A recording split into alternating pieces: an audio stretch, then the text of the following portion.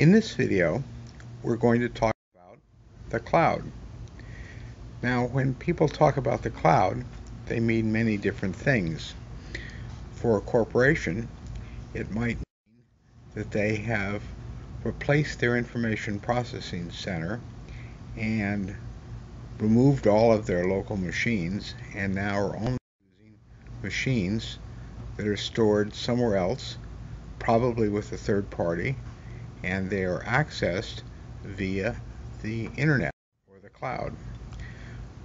When we're talking about the cloud, we're really talking about cloud storage, and that means storing data on the cloud where it can be accessed from anywhere, from any device, and from any place in the world. But of course you need permission to access it. And in particular, I want to talk about two kinds of cloud storage. One is called Microsoft OneDrive, and one is called Google Drive. And why did I pick these two? Well, yesterday I looked at the internet to see what reviews said about things, and I found this review, and as you see, it was written on March 31st, only a couple days before that. And they picked, if you look down here and see where the check marks are, there are only two columns that have all green check marks, and those two columns correspond to Microsoft OneDrive and Google Drive. So I'm not the only one that thinks these are good choices. Now, a couple of things to look at in this chart. The file size limit. Microsoft OneDrive is limited to 10 gigabytes, where Google Drive is basically unlimited, 5 terabytes, which is a ridiculous file size. And the amount of free storage you get with Microsoft has now gone down to just 5 gigabytes. Although if you get Microsoft Office, you get a terabyte included in the price, and so that's a good deal. And Google gives you 15 gigabytes for free. So if you don't have Office, that may be a good option for you. And it works very nicely with some of the other Google services. So let's look a little bit more at those two. If you go to OneDrive.live.com, that's all you have to put in, you will see Microsoft OneDrive, the personal version, allows you to have your data from any device at any time. And what's nice is that OneDrive is pre-installed on Windows 10 machines, and it works across all your devices, including PCs, Macs, Android devices, iOS devices, etc. And what you can do is work together with other people, sharing files, photos, and so on. And when they say you can collaborate with these various programs, that means that multiple people can edit at once. So that's a very nice feature. Google Drive actually offered that feature first. Now, a summary of Google Drive can be found at google.com/drive. And just like Microsoft, you can store any kinds of files. You get 15 gigabytes free. You can see your stuff anywhere, just like you can with OneDrive. So basically they're the same, and they really function exactly the same.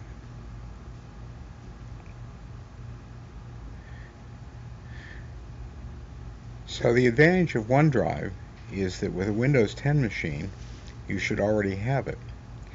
And you can probably find a OneDrive tile and get through it from that interface. Since I use a desktop and a classic shell, I look down here on the system tray, and we don't see it here by default. But if we look under this arrow, which says Show Hidden Icons, there we see the cloud. And we see that the OneDrive cloud is already up to date. And if we click on it, we'll see It's actually already installed and running. And that's because this user is a user with a Microsoft account. In other words, they have to log in with an email address and they have to type a password. If you have a local account on your machine, you have OneDrive there, but it's not going to be running. You have to go here to the cloud and attach it to your account. You have to log in to OneDrive with your Microsoft account, and then it will run. So, all right, what do we do here? If we click on the folder here, we'll see here's what's in our OneDrive folder. There's just a single file that they put there that shows you how to get started using OneDrive, and you can look at that when you have a chance. Now, where is this folder? By default, you're going to find it if we go to the C drive, the users folder, and then the folder for your account. And here I have several accounts on this machine. This one is the one associated with this user, and Microsoft gives it these funny names, and that's what happens with Microsoft accounts. These are June and Ren. Those are nice local accounts, and the name of the folder makes sense. Here it doesn't really make any sense at all, but you really can't change it. So if we look here, you see here's where your hidden app data file is, and all your other files, your contacts, your documents, downloads, your pictures, music, etc. And here is your OneDrive folder, and that's where your data is. So it's important to notice that this folder is on the same drive, and if you drag anything to it, you're actually moving to it, which is fine normally, and that's what you want to be doing. So if we were to click on OneDrive here, we see exactly the same thing we saw when we clicked on the folder after we clicked on the OneDrive icon. Let's go back here and look at our documents folder. Here we have various documents. You know, these are our Word documents and spreadsheets and everything else that we might have on our machine, except for our pictures, which are hopefully in the pictures folder. Now, which ones of these do I want to put in my OneDrive folder? Probably not my financial data. Maybe my PDF files, bills and receipts. Maybe, maybe not. You can decide. Spreadsheets, sure. Word documents, sure. You can put individual files over there, whatever you want. But for now, let's just do those. So if I click on them while I have multiple ones selected, notice it says 3, and I'm moving them, and it says I'm going to move them to the OneDrive folder. Now they're going to move quite quickly because, you know, it's a move. They're really in the same place. But now, if we look over here, we see that it says OneDrive is up to date, but the reality is it should be updating at this point. I'm not sure why it's not. Oh, it is. Look at this. It's already done it. It was that quick. It's already moved all of the things up to the cloud. So very fast. Now, I like to have that icon always show up here on the taskbar. I don't like it hidden here. I want to be able to see the status of my cloud storage. So to solve that, I'm going to right-click on the taskbar. I'm going to choose Settings, and this is the settings for the taskbar. Notice taskbar. If I scroll down, I'm going to select which icons appear on the taskbar, and this shows me the ones that are always going to be there, and I can turn on any others that I think are important. So I'm going to turn on Microsoft OneDrive, so it's always going to appear there if it's running. And that's all I have to do. Notice the cloud is there now. Close this up. Now, some other things I might want to put here. I probably want a pictures folder here. So I will create a folder for pictures.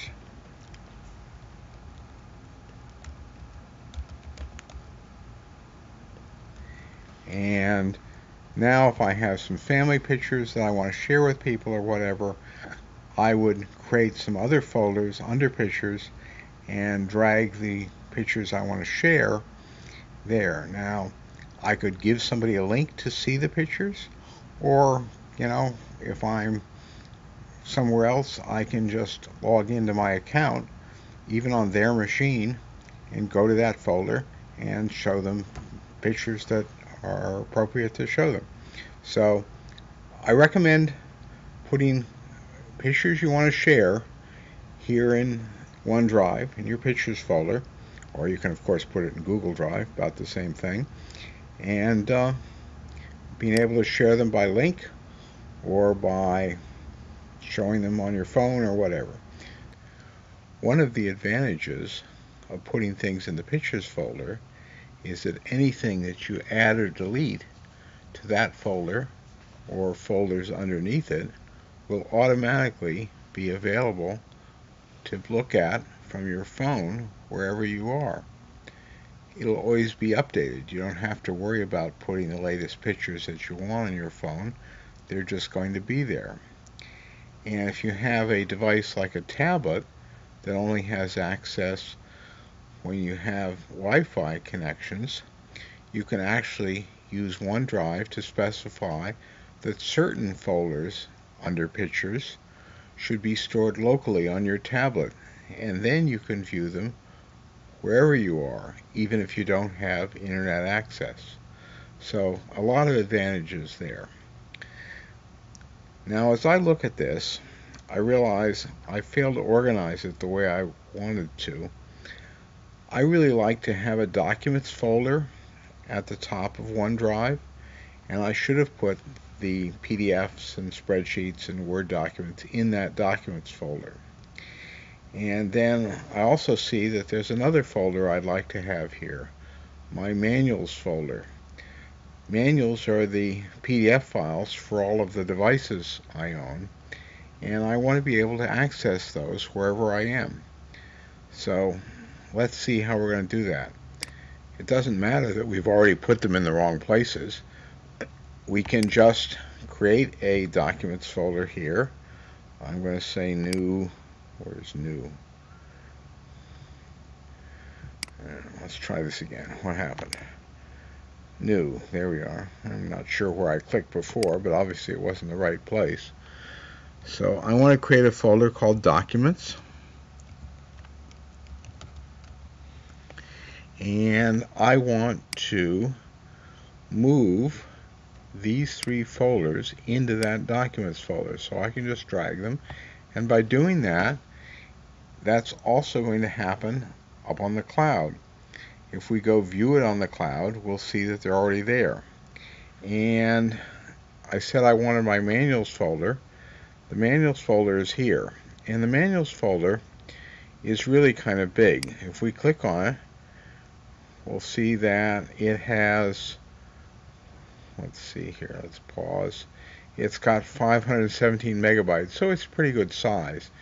It's like half a gigabyte worth of manuals. So it's going to take a few minutes to upload to the web, but we can go ahead and start that process. I'll move it here. So remember, I'm moving it, which means it's going to be deleted from where it was.